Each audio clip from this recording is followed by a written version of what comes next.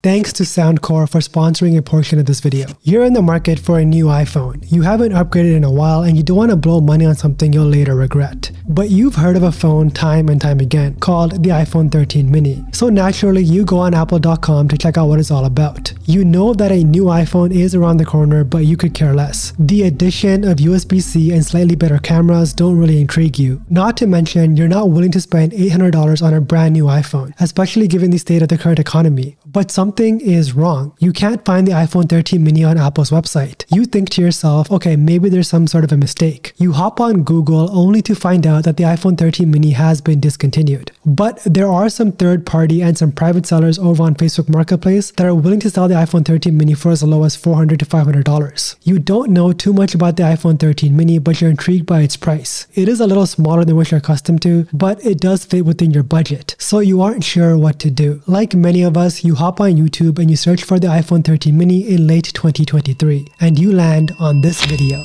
I've been feeling so small.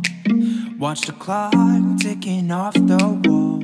How's it going, everyone? My name is RJ and this is the iPhone 13 mini. I bought this phone back in late 2021 and I immediately fell in love with it. Initially, when I bought this phone, I told myself that I was never going to sell this device, and that has held up true to this very day. You see, the iPhone 13 mini is a very unique phone in its own right. It's the first and the last iPhone of its kind. Well, only because Apple decided to not continue with this phone due to poor sales. But I feel like this phone, like many short kings out there, is misunderstood. Currently, I am running the latest version of iOS 17, and let me tell you, this phone only had one issue prior to these updates. Due to its small form factor, Apple was only able to add a 2400 mAh battery. Not a big number by any means, but due to its size, this makes a whole lot of sense. Throughout the years, with every update, I did notice the battery life was improving. So about 2 months ago, I went back to the iPhone 13 mini as my daily driver. Well, about 2 months ago, I decided it was time for me to sell my iPhone 14 Pro Max. The iPhone 15 Pro is around the corner, and it only makes sense for me to buy that phone to review on the channel. So I popped the SIM card out of my iPhone 14 Pro Max, and of course, being a tech reviewer, I had a ton of options to choose from. And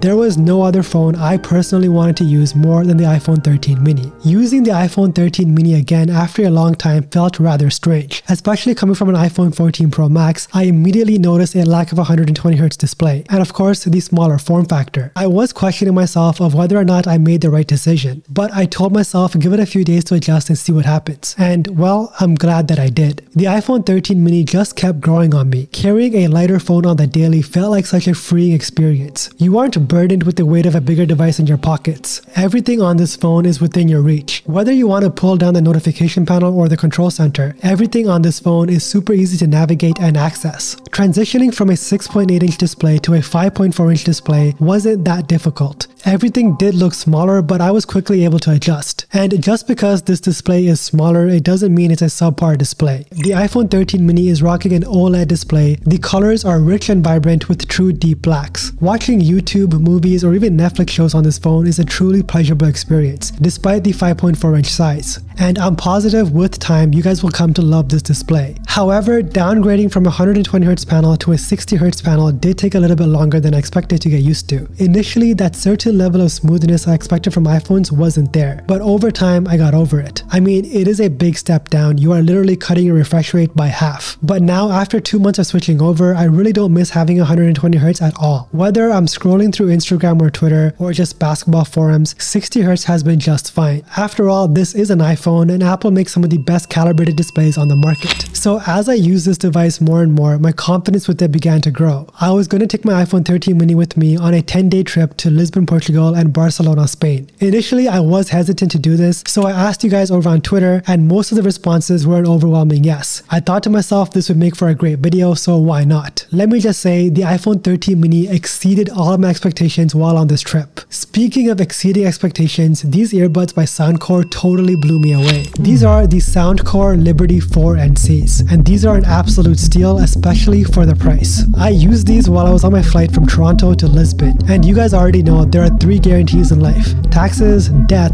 and a crying baby on every single flight. Only this time I beat the crying baby, not literally but figuratively, and that's mainly thanks to the Soundcore Adaptive ANC 2.0s, which are able to adjust noise cancelling levels according to your personal ear canal, reducing 98.5% of noise in your surrounding environment. With the adaptive ANC, I was able to completely tune out my surrounding environment and of course the crying baby. The active noise cancellation of the Liberty 4NCs actually confuses me because these are actually better than what I'm getting on my AirPods Pro, which a lot of people claim to be the king of noise cancellation. These earbuds deliver crisp high-res sound with 11mm drivers and high-res wireless audio capable of LDAC quality transmission. They feature 10 hours of playtime and 50 hours with the charging case. In just 10 minutes of charging, you can get up to 4 hours of listening time. And if you are wondering, these are capable of wireless charging. The Liberty 4NCs are available in a plethora of colors, and they do feature superior call quality with 6 mics powered by AI. And these also do feature smart wearing detection. So when you take off one earbud, the music automatically pauses, and when you put back that same earbud, the music resumes. Honestly, the Soundcore Liberty 4NCs are an absolute steal at the current price. If you guys do want to check these out, there's a link for you guys in the description below, and thanks to Soundcore for sponsoring this video.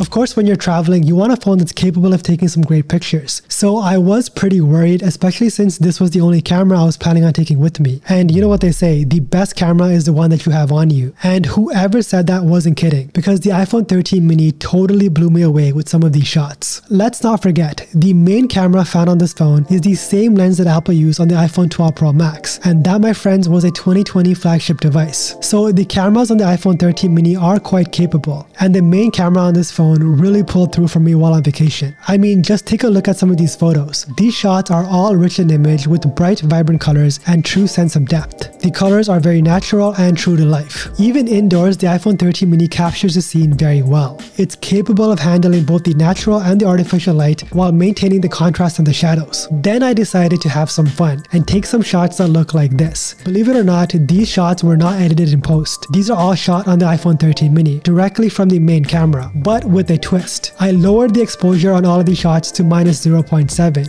and I applied a filter straight from the phone called Dramatic Cool. The results came out like this, and Twitter seemed to love it. A lot of you probably don't even know that you can play around with the warmth, the tone, the exposure, and even apply filters prior to your shot. So for next time, I encourage you guys to take your time when shooting scenes or subjects. Play around with the camera settings and settle on a type of shot that you personally like. As you guys can see, even with a 2-year-old phone, the cameras are quite capable, so you don't always need the latest and greatest. A big cause for concern with these little phones is the battery life. Naturally, a smaller phone inevitably means a smaller battery. There's only so much Apple can do about the battery size. However, when it comes to screen on times, a lot of things matter. How efficient is the operating system? Does the phone overheat after an extended period of usage? And what updates is the phone manufacturer pushing out to improve the battery life over the years? These are all factors that will help boost and maintain battery life. Surprisingly for me, my iPhone 13 mini is at 99% battery health after 2 years of on and off usage. I only ever charge this phone with Apple's official MagSafe charger, so that could be something that's preserving the battery health. I'm not entirely sure. But I will say on iOS 17, the battery life on this phone has tremendously improved. On iOS 16, I was getting around 5 hours of screen on time, give or take. However, during my trip to Portugal and Spain, I was able to get through an entire days of usage, which was unexpected. I got around 6 to 6.5 hours of screen on time on moderate usage. I used the iPhone 13 mini to navigate the streets of Lisbon and Barcelona, pictures of historical architecture, and scroll through Twitter and Instagram for about 10 to 20 minutes a day, and the battery held up just fine. I even took with me a MagSafe battery bank. This one is made by Banks, but I never ended up needing it. For the entire trip, I actually left it back in the hotel just because I didn't feel like carrying around additional weight with me. Honestly, really surprising stuff from the iPhone 13 mini, which in my opinion can only be credited to iOS 17, because prior to this update, the screen on times weren't the greatest. Manageable, but nothing like 6 to 7 hours. All in all, if you're in the market for an iPhone that won't break the bank, that's portable and easy to use with a very capable camera system, then go for the iPhone 13 mini. You'll still be getting 4 to 5 years of software support, and it's still a very capable phone in 2023. If you guys made it to the end of this video, drop a dolphin emoji down in the comments below. I would love to know who my true supporters are. Thanks so much for watching. Don't forget to subscribe to the channel. A lot of iPhone 15 content is on the way, and don't forget to flex with your tech.